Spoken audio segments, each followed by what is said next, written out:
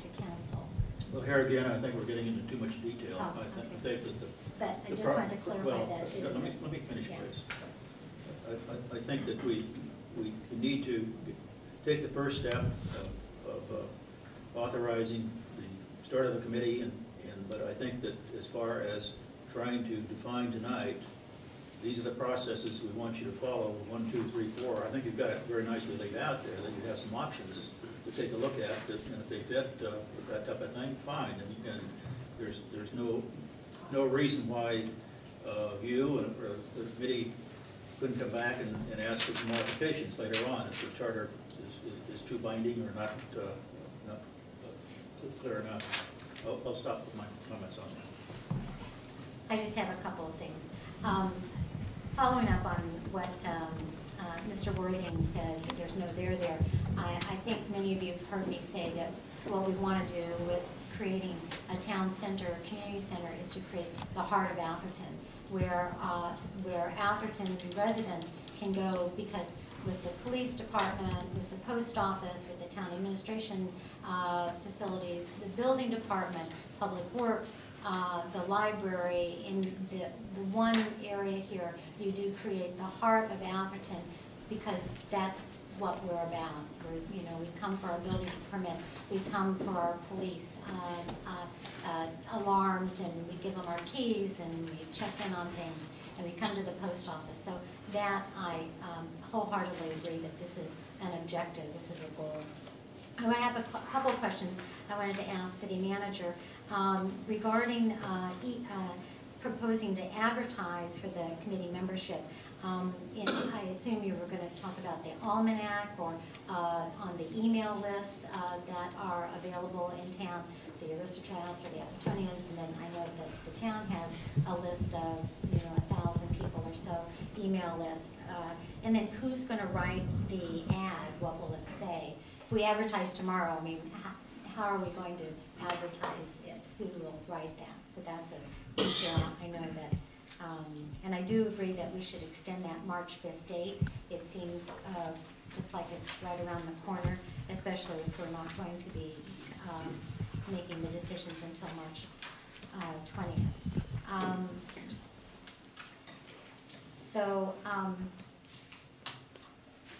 I think our other council members have asked some of the questions. So I'd like to open it up to the public for input at this point on this. Yes, sir. It's me, Roger Schwab, Atherton Avenue. Sure. By background, I've spent 38 years in construction, building large projects, significantly larger than what we're talking about here. And I can't encourage you more to figure out the funding before you get started. It's awfully difficult to give an architect direction on what you want him to design and build unless you know how much money you have to spend. And I think Mr. Whitmer was right on point with that. I would also encourage you to look at a master plan that does go in two directions, where they're all together or where they are separate, with the library separate. We know the library has funding available to it, and the reason I bring that up is there is a seismic report on the town's website talking about the condition of the library. I think it ought to be re-reviewed to determine whether we're comfortable with where we sit with as that library building sits right now. That's my points. Thank you very much. Anyone else?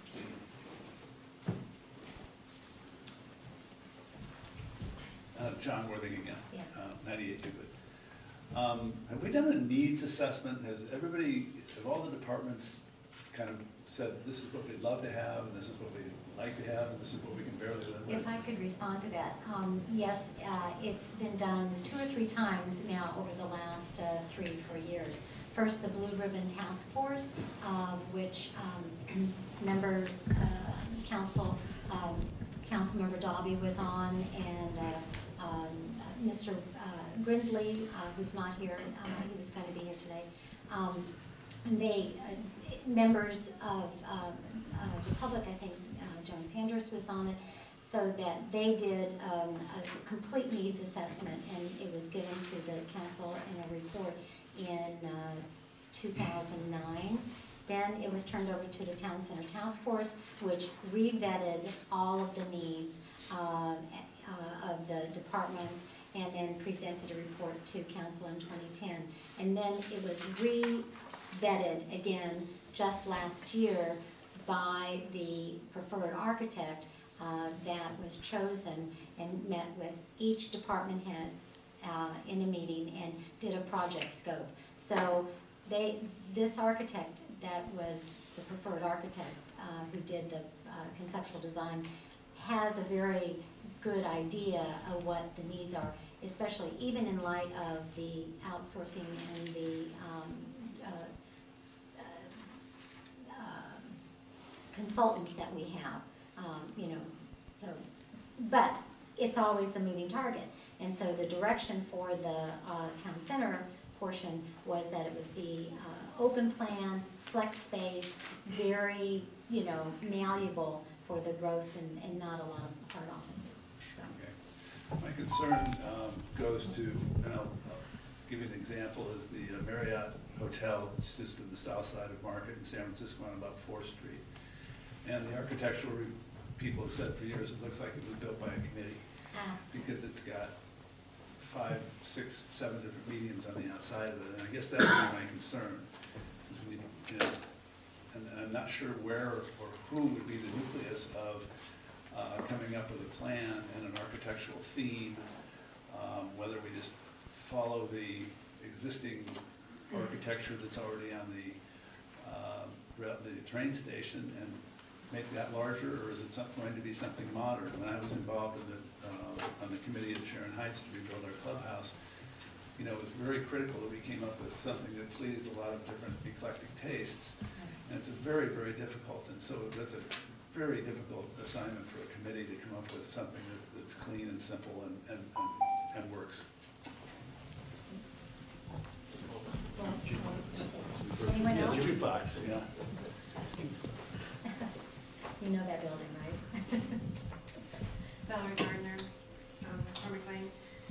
So I just want to start by saying thank you for getting this started and for coming up with a great idea that will expedite and move this along. I think we're all ready for this project to start. I also want to say I'm a little bit confused about an aspect which I think is my misunderstanding.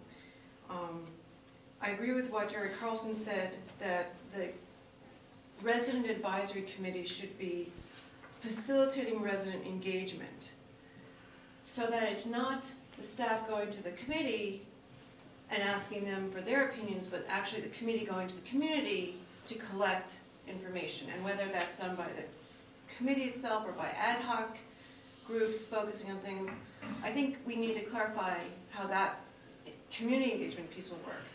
But the piece that I feel, I mean, I would agree with what Bill said about the funding, except that we have to decide what we're putting the cart before the horse or the horse before the cart. You can't get architects working on spaces without an idea of budget, but you can't get what the spaces are until the community has defined what the functions are. So I do think we need to wait on worrying about the funding to get some of that community input, because, you know, theoretically we could say we want a library that just has wireless hotspots and not a big building, but that's an extreme.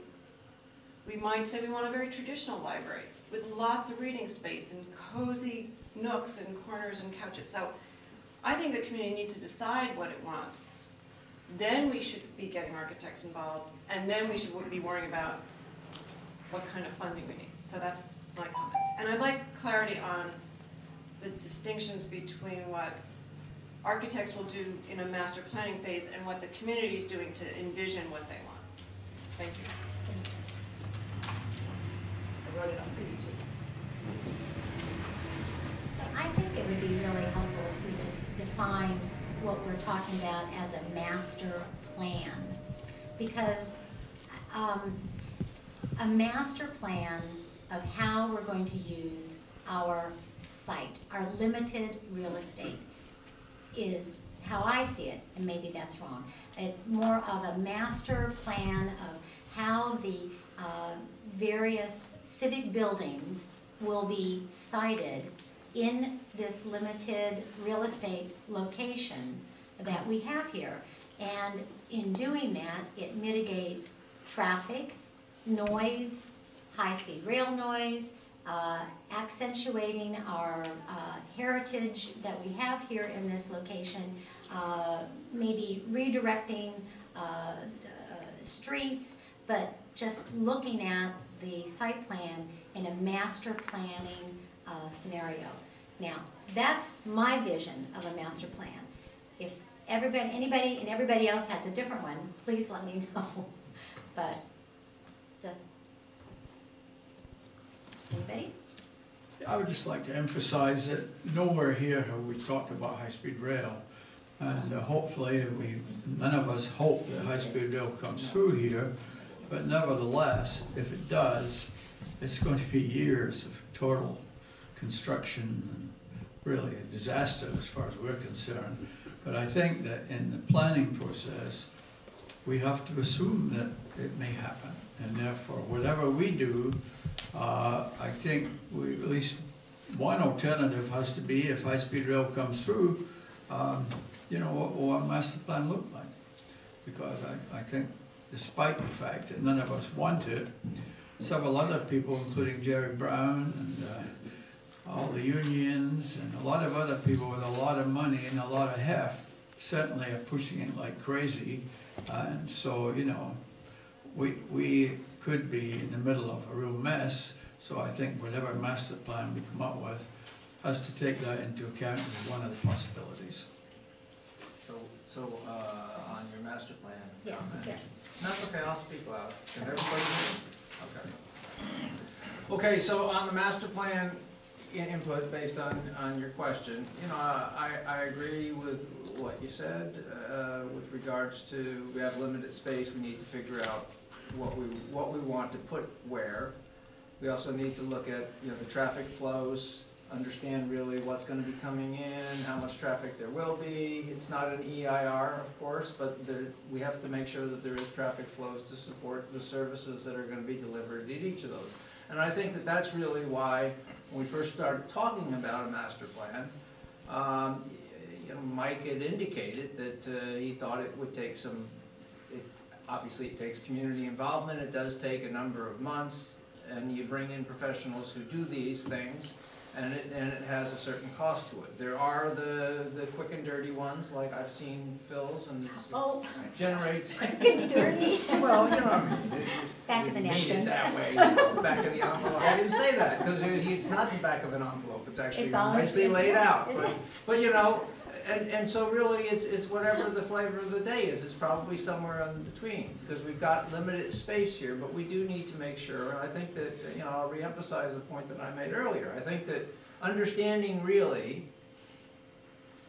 how we're going to use the space, perhaps with adding in some things that Valerie pointed out, you get the community input first, and then factor that into the master plan, and then move forward, I think is really the appropriate thing. And I would recommend, really, the master plan should be the first thing we, you know, absolutely the first thing that this committee does, and then we can add to the charter as we move forward. I'm not trying to slow the process down, but I am trying to make sure that we're not throwing good money after bad, so to speak.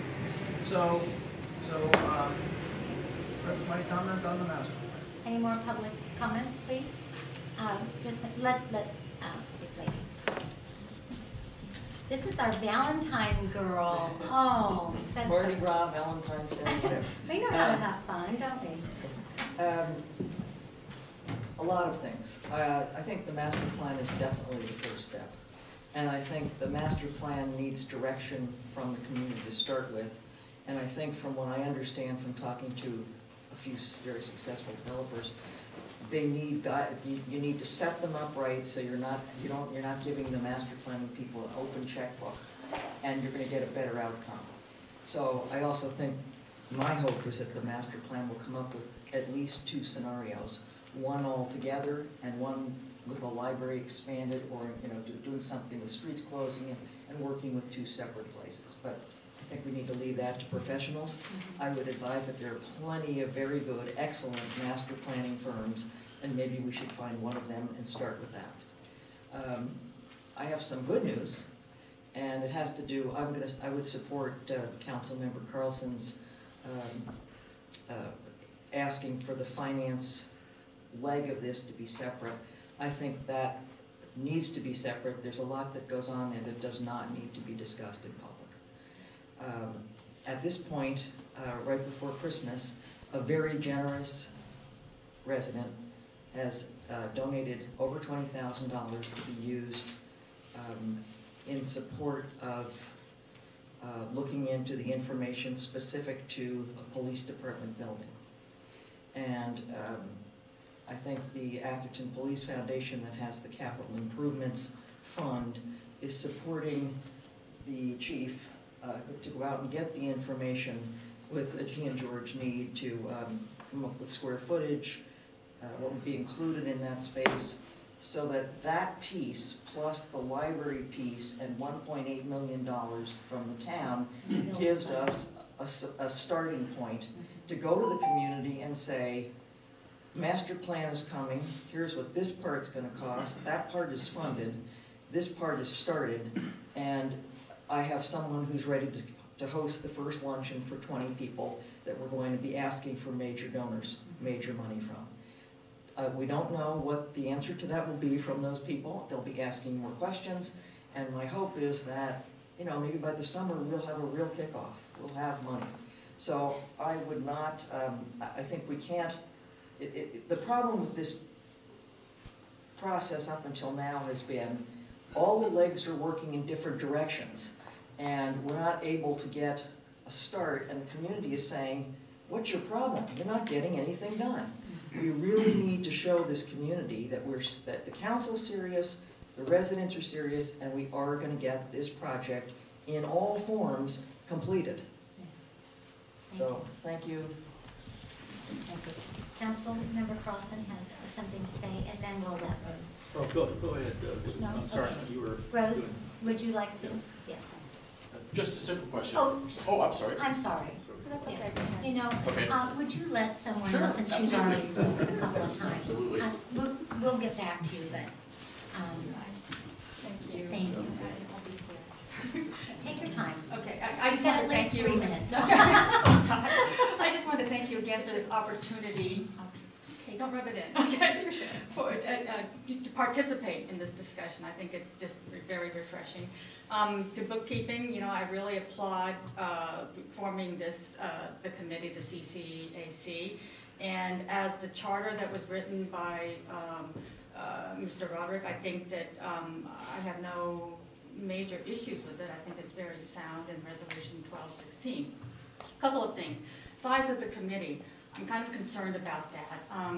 The Town Center Committee had a total of 8 people, as I recall. 2 of them were council people, councilmen, women. And I believe that the Library Committee also had a total of 8 people, 1 council person and 1 staff.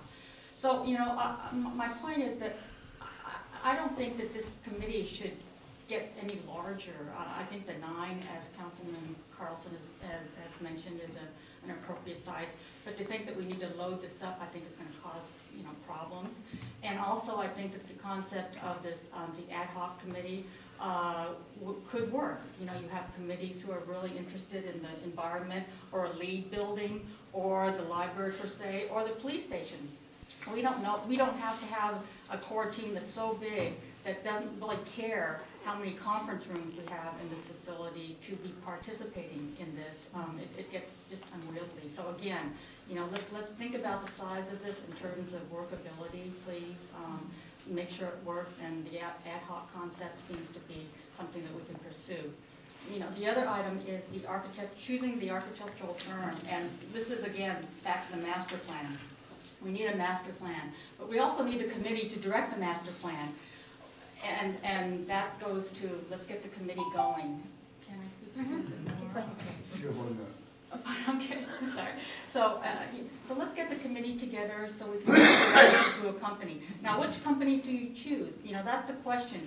You know, the town center architects and M&R, we haven't even asked them if they do master plans. They are familiar with the program and the area, That's a plus for them, but can they do a good master plan? I don't think the library, for no offense to them, that they're not even familiar with the entire program, you know. And what they could do is possibly add value if you're talking about adding them to a team. What we need from them only is what size is this library to plop this down on the master plan. And they don't know that. We don't know that anymore. What size is this library? So, you know, I'm not really comfortable with that scenario. Going out to another outside, there are a lot of firms, as Dee Dee said, who actually do this for a living, the master plan. But it'll cost a little bit, maybe, some time, effort. But we need a committee together to make these decisions, to start the search, and to get it going. So, Thank you.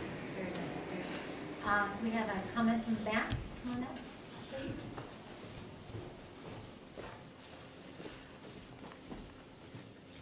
Kathy Jans, 95 Woburn Avenue. First of all, I think the community does need a central hub. I think it will have tremendous impact on the sense of cohesiveness.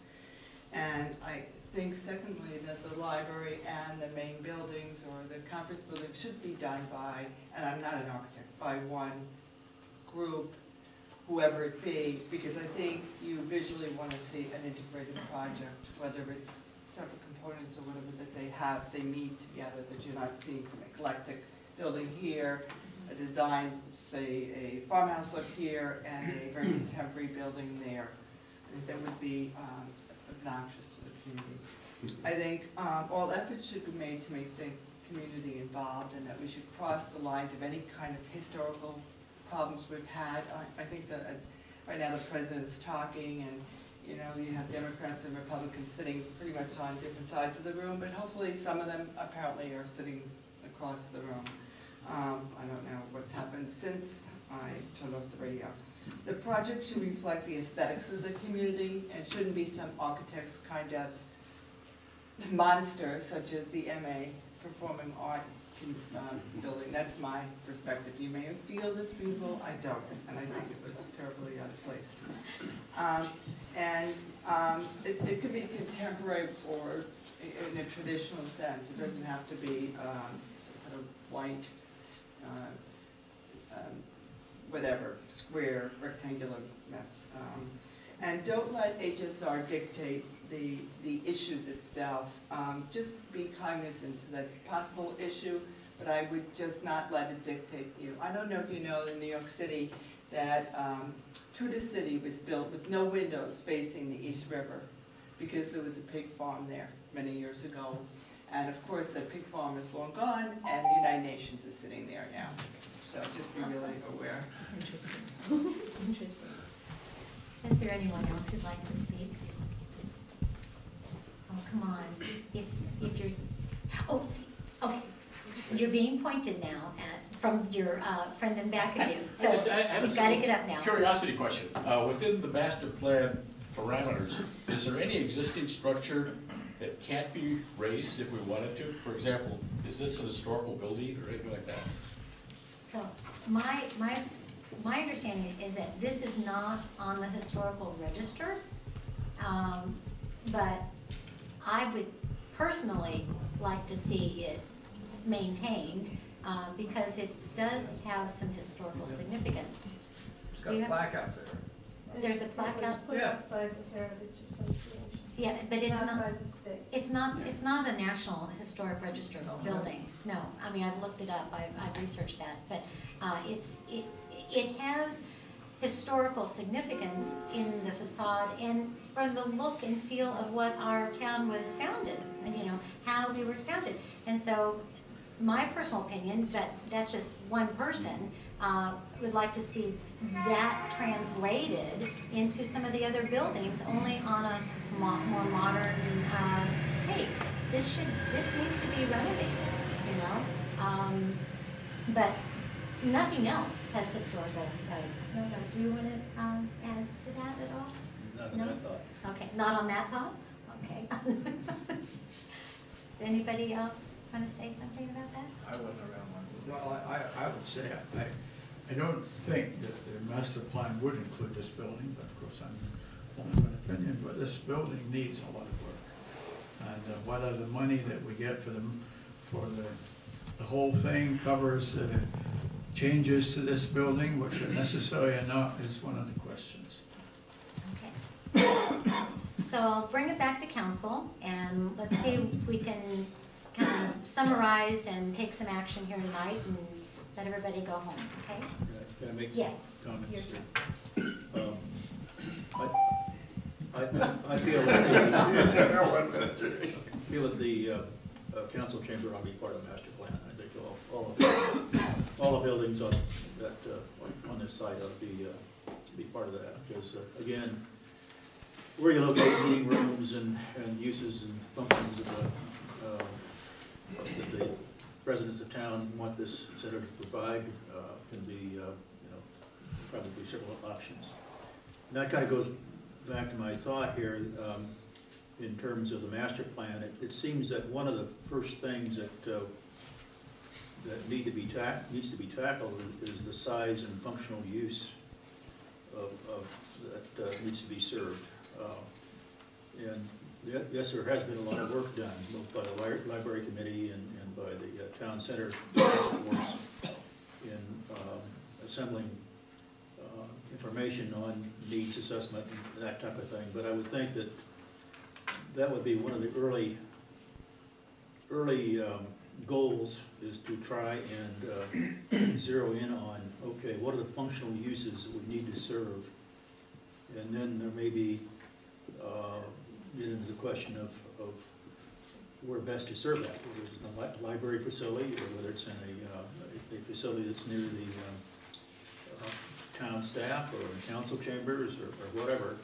And I agree with one of the speakers that once you have an idea of the size and the functions, you probably have a dollar range and begin to test the reality. Is it really going to be, is the reality there that we can raise the funds we need to raise in order to build the facility? So that's kind of my thought process at this point.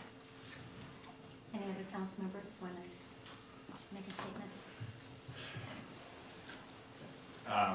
Okay, for me, the process of selecting the committee and getting that process moving, to me is important at this point. The number of members, 7 to 9, is probably the right category in my opinion. I would like to see, just based on my experience with committees or projects that are large like this, we have a time frame set in here within a 4-year period. But I also am concerned that if we do not get the project done within that time frame, we would be losing committee members based on the time frames that we have created within this. And if we have original committee members that want to make the longevity through this entire project, I think that there should be some consideration for that. And in the waking hours of the final development process, we don't kick them off the committee. So that, to me, is something that I think we should consider. I think that as far as creating the master plan or selecting a firm to start us with that process, to me, I think that we could move forward with trying to, open up our process to selecting a firm to help us with the master design plan while we're still moving forward with creating the committee. And maybe they can be involved in the final process and or be informed as far as who is in our process for selection. I